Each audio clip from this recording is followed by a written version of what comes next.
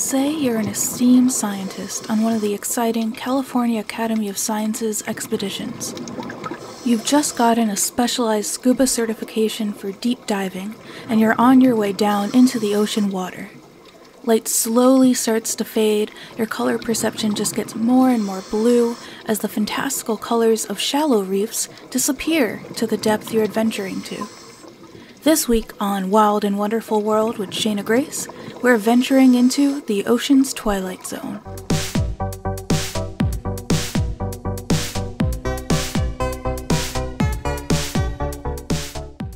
What is the ocean's twilight zone, and what's so cool about sea slugs? We'll explore these topics and ask marine biologist and nudibranch nerd Terry Gosliner in just a bit. I'm Shaina Grace, and this is Wild and Wonderful World podcast. Don't forget to connect with us on Facebook, Twitter, and Instagram at Wild Wonderful World Podcast. I look forward to talking to you on social media. Now, let's really get into sea slugs and the real-world twilight zone. You're probably wondering, what could be so cool about a common sea slug? I get that. It's just a slug, right? But don't be fooled. These little guys have some amazing surprises in store. Once, on a very faraway beach in Indonesia, deep in the Wakatobi National Marine Reserve, I encountered a little green alien of a sea slug. The day was hot, but the tide had come in, so the little pools of water off the beach had all began to connect. To my astonishment, when I looked out towards the sunset, hundreds of thousands of these tiny little green sea slugs slowly oozed their way in squishy, slimy swarms.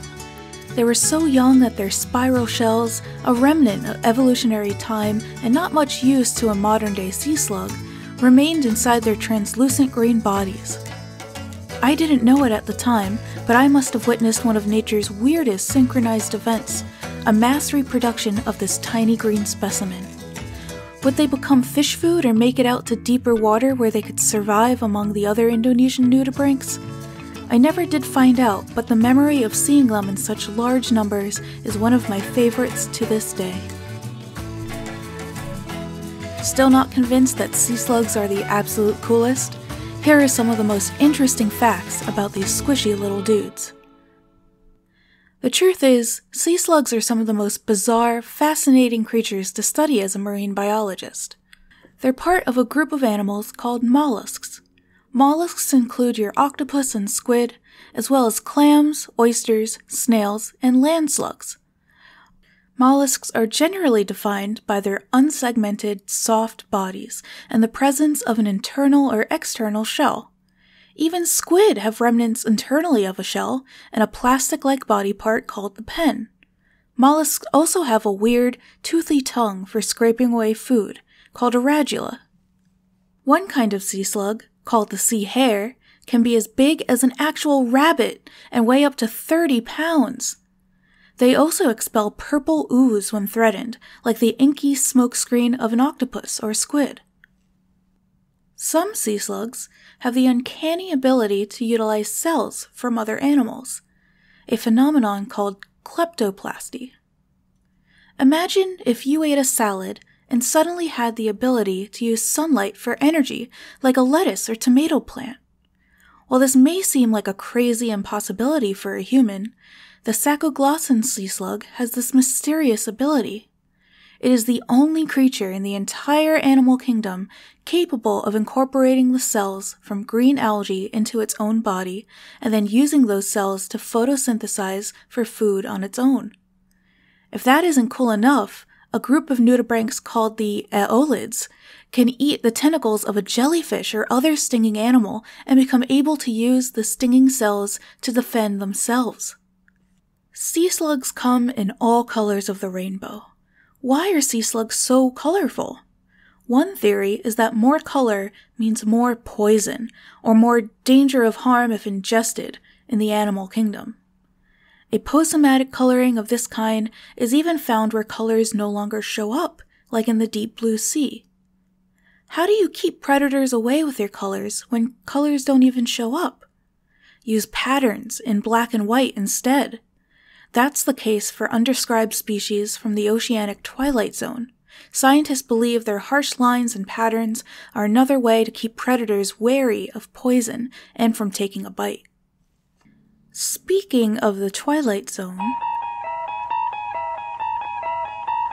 what is it, and why do we call it that? This low-light strip of ocean between 100 and 300 feet deep spans the globe and is teeming with undiscovered life. Previously too deep for scuba diver sampling techniques, this all changed when rebreather dive technologies entered the scene. The Twilight Zone even has its own kind of coral reef. When you picture a coral reef, do you imagine shallow, sunny waters teeming with fish? While it's true that many coral reefs exist in this way, there are also reefs that exist in the low-light depths of the ocean. How can a reef exist without the sunlight for photosynthesis that coral and their symbiotic algae rely on?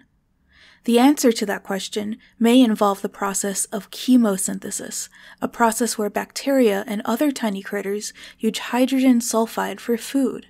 Corals in the deep filter feed on the suspended microcosm of organisms without relying on algae and sunlight for food. It's curious and amazing stuff, only really researched by marine biologists over the last 50 years or so. With the Twilight Zone only becoming accessible for sampling in the recent past, it's not surprising that an entire field of study has arisen around it. Terry Gosliner is a leading scholar in sea slugs and has studied and described quite a few from this enigmatic zone. Recently, we sat down, online of course, to geek out about these fantastic creatures.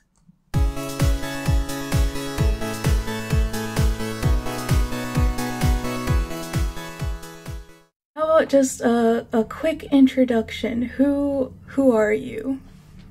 Okay, so I'm Terry Gosliner, and I'm a curator of invertebrate zoology and geology at the California Academy of Sciences, and I do a lot of research on nudibranchs or sea slugs, and my work takes me to the Philippines and places like that all around the world where there's a particularly high diversity of species, and that's one of the things that I'm most interested in, studying diversity and then using that information to help us understand conservation. To kind of build off that, what makes you excited to study sea slugs, and how did you first get into the field of studying these organisms?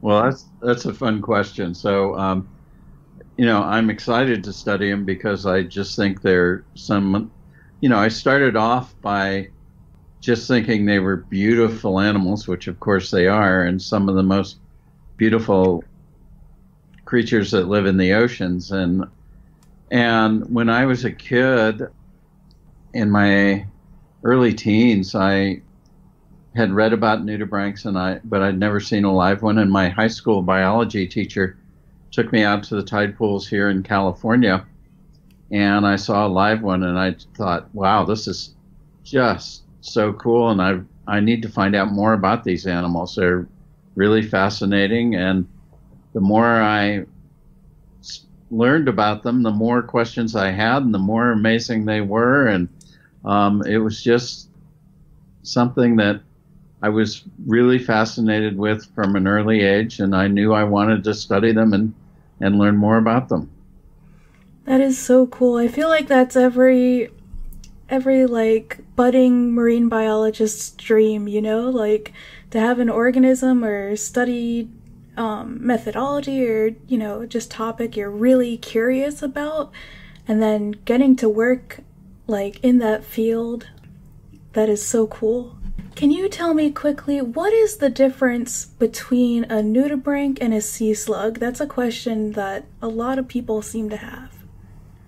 Okay, well, so the first thing I would say in response to that is that, a sea slug is just a common name for a nudibranch, but even more than that, a nudibranch is one specific group of sea slugs, and so there are more kinds of things that are called sea slugs than just nudibranchs. So there's a little bit of a disconnect between the names and what we actually mean scientifically. But I tend to use sea slug in a more general way to describe nudibranchs and their close relatives that are also very slug-like, but not exactly nudibranchs.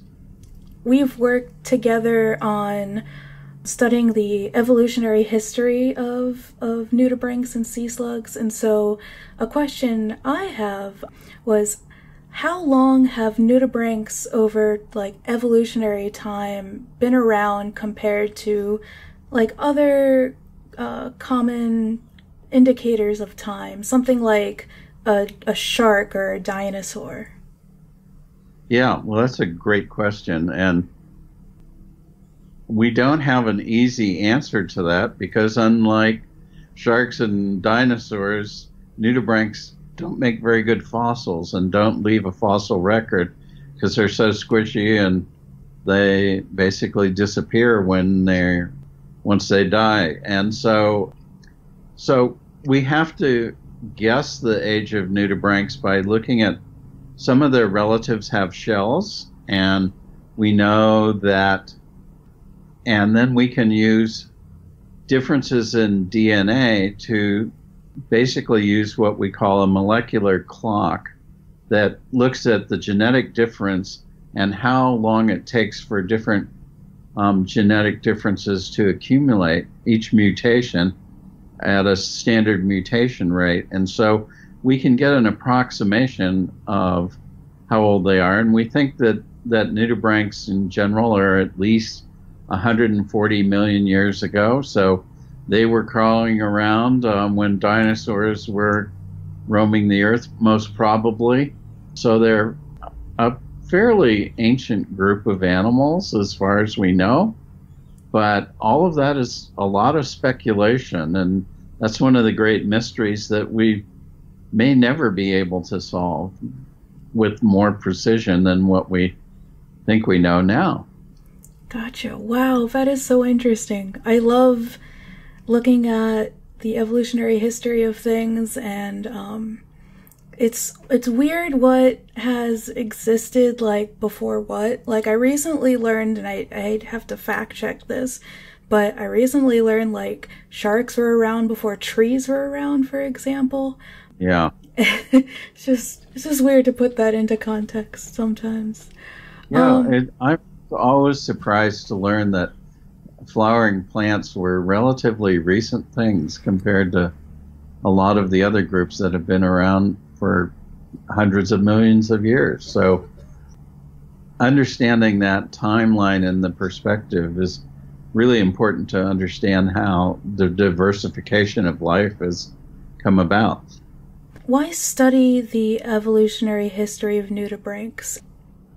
Well, I think one of the things that's really interesting about nudibranchs is they have developed a very different survival strategy. Rather than having a shell to protect them, the nudibranchs have, as you know, they have toxic chemicals that defend them and make them distasteful or downright poisonous to potential predators. And so understanding how that process has taken place tells us a lot about how different adaptations that can change the evolutionary trajectory from being a shelled animal to a shellless animal is really very interesting. And one of the other questions that studying their evolutionary history can tell us is how many times different groups of slugs have lost their shell to become slugs.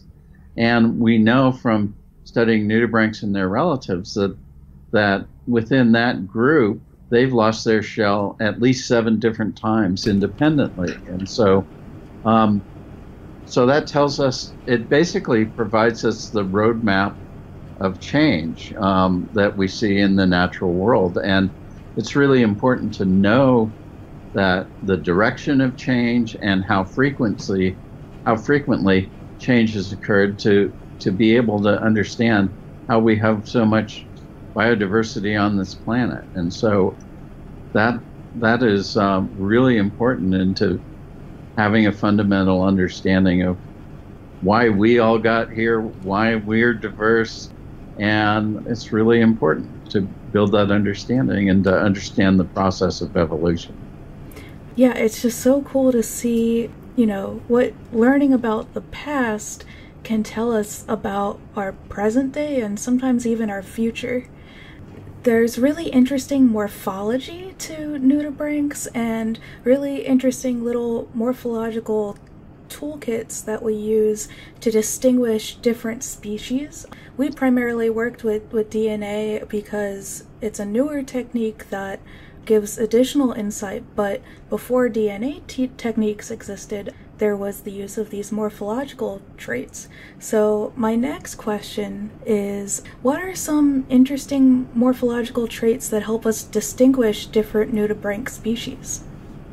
Well, that's a good question. And one of the really important things about nudibranchs is that they feed on a wide variety of different food. And they capture their food by having a structure called a radula, which is basically a bunch of teeth. And the structure of the radula can vary, and the individual teeth that make up this ribbon of teeth that sort of function like a file does of scraping food from the bottom, like a file scrapes metal or wood and removes part of that surface. So the radula functions in that way. And depending on the diet that they have, and what you find in different species is that they have different structures of the teeth, and they may have sharp hooks on the teeth, or they may have rounded structures, or all depending on the kind of diet. And so, it's almost like the equivalent of having a Swiss Army knife with different blades on it that you can feed on different things and capture your food or collect things in a different way. And so the feeding structures are really important. And the other thing that's most important to nudibranchs is reproduction. And so we find that all of the nudibranchs have both sexes in the same individual. And so what you find in these hermaphrodites, as they're called, is that you have very specialized structures for mating and for transferring sperm from one individual to the other, and the details of those structures tend to vary between different distinct species. So those are some of the kinds of things that we look at.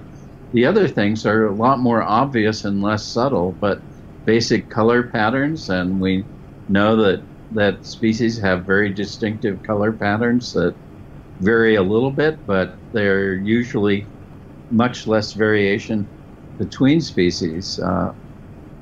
And closely related species have similar color patterns, but usually when we look at them carefully, they have consistent differences in their color patterns between closely related species. In the animal kingdom, color is so important, and one of the things that I touch on in this episode as well is like the theory of basically color and bright colors, meaning, don't take a bite of me, I'm probably poisonous or venomous, and nudibranchs are kind of no exception to that rule. And then also, so kind of to segue into the Twilight Zone coral reef species of nudibranchs, what do you do when, color doesn't really show up very well at those depths? And so what do you do to show that you're still, poisonous and please don't eat me?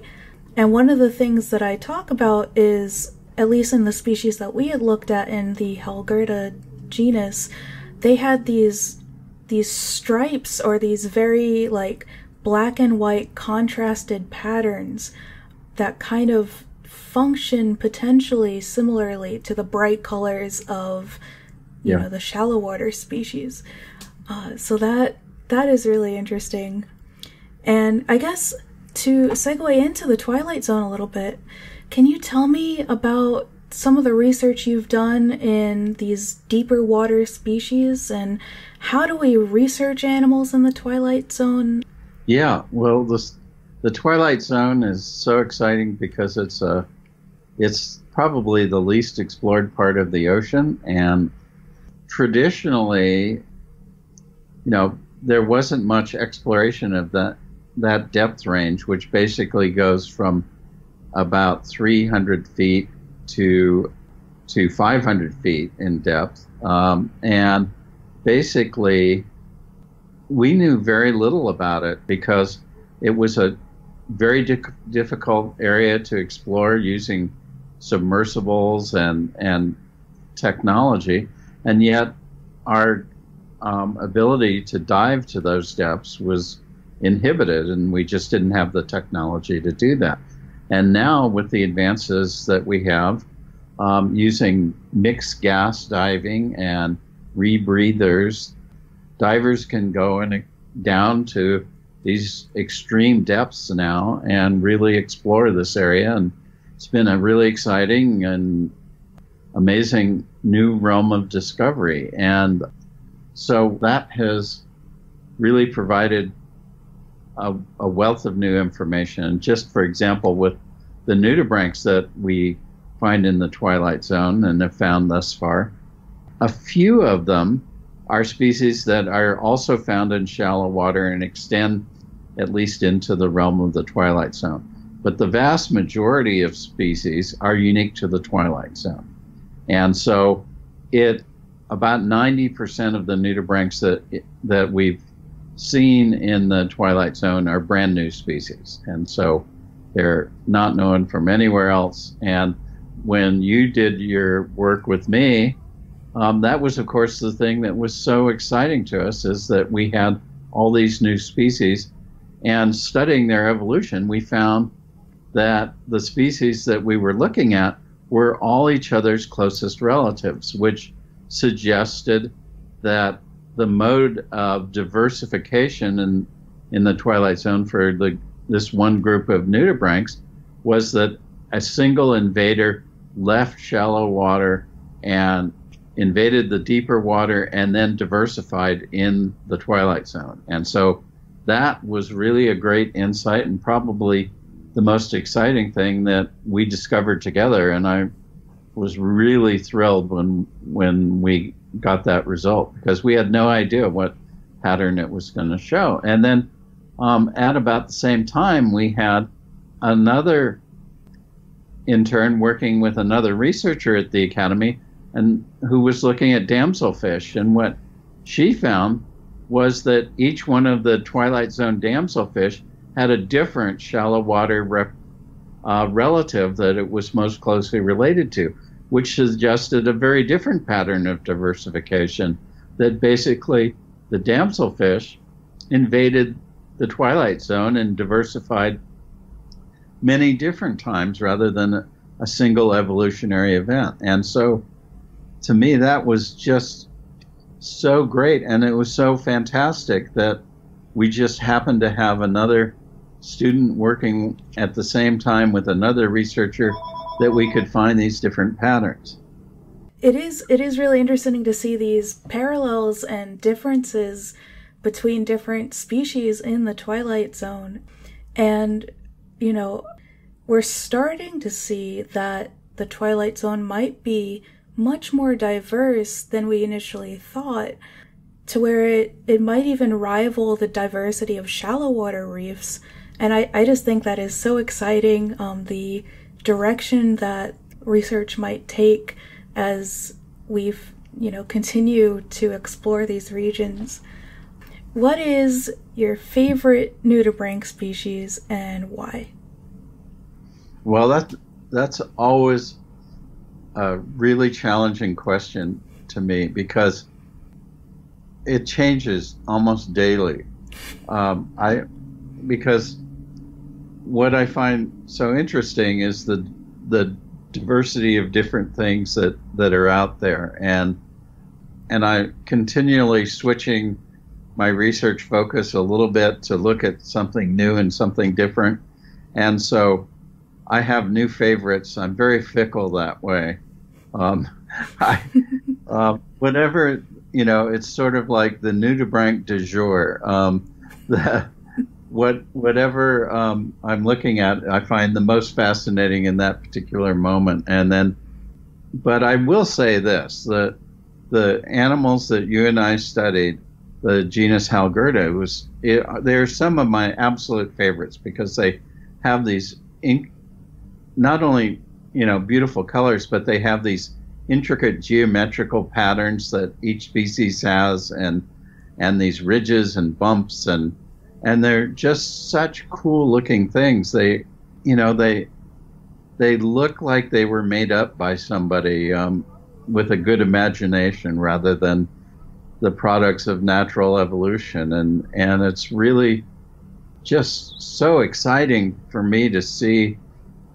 You have this basic sort of framework and pattern of what they look like, and then you find something new that basically is a new innovation of that same theme, and so that's what I find the most exciting about nudibranchs and why I have changing favorites.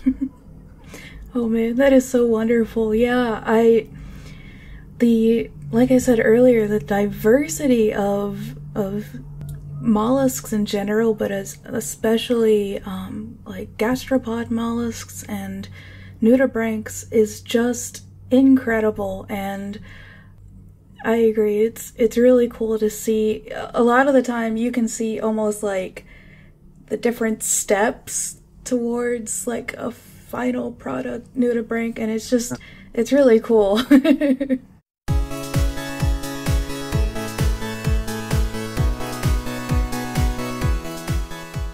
So that's it, everybody. Thanks for tuning in to the first episode of the Wild and Wonderful World podcast. We've heard from expert Terry Gosliner today and learned loads of cool things about sea slugs and the Twilight Zone. Tune in next week for an exciting episode all about fish personality with special guest Rachel Gunn. That's all for now. Until next week, this is Shaina Grace, signing off.